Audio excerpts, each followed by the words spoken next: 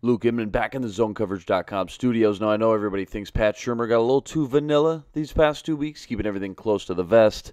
But when I watched the game back, I still see some things Shurmur did very well. Specifically, he added a brand new package to his playbook, giving opposing defenses now another formation to have to plan against during the week.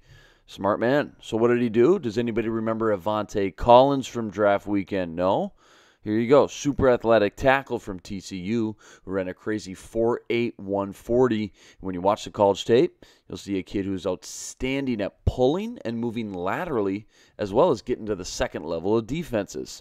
Shurmur actually opened the game up by utilizing Collins right out of the gate on 2 early down runs, where he was very effective laying out good key blocks right away. Before this game, Collins hadn't played a single snap all season, but in total, Collins reported eligible 28 times on Sunday and acted as the team's 6th offensive lineman. But he lined up as just another tight end outside of both tackle positions on the majority of those snaps. Doing this allowed for the Vikings to get more beef up front and really bully a really good Bears defensive front around in the trenches. With 6 offensive linemen, along with David Morgan and C.J. Ham, the Vikings got a hat on a hat in the running game, and Latavius Murray and Jerick McKinnon saw huge running lanes, specifically on the back side of the play designs after the Bears started to overcompensate towards the heavy side of those formations. With the Bears unfamiliar with this package, they were completely shell-shocked and unaware of what was going on until it was too late. So here we go. He's number 76. Watch him here early in the game on the first drive. Double-team the run, stopping defensive end, and just push him out of the running lane, giving Murray that little extra room to wiggle through. Again, he's raw, inexperienced, but the bottom line is he's getting another massive frame and offensive lineman in to block.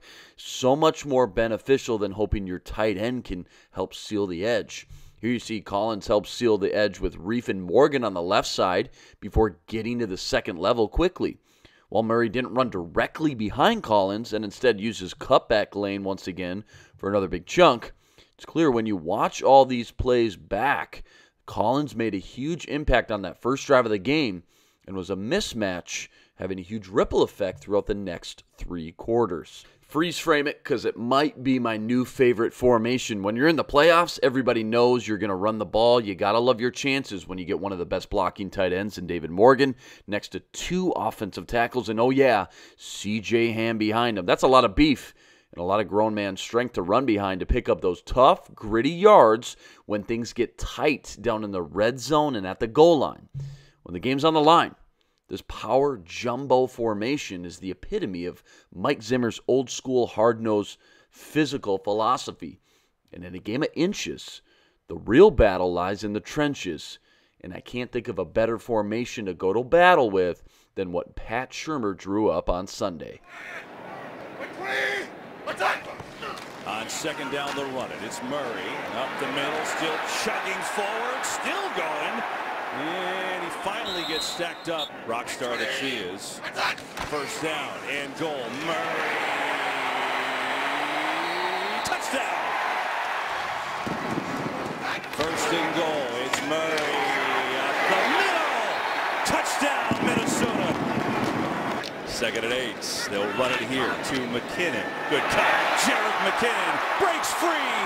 Inside the Bears. Well, realistically, this offense isn't going to change much, if at all, just because of the success of this new jumbo set. However, I can't stress enough the importance of putting another package on tape for an opposing defense to account for.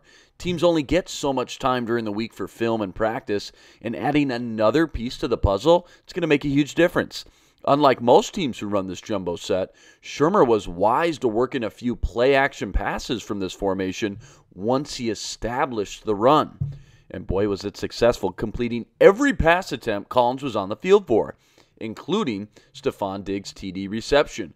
Putting on film successful runs and passes from this set forces teams to prepare for both options equally, despite the obvious run look. Lastly, even if the team chooses never to deploy this look again during the heart of their playoff games, when it comes to run out the clock, this formation was once again highly effective and allowed the team to be even more efficient on the ground.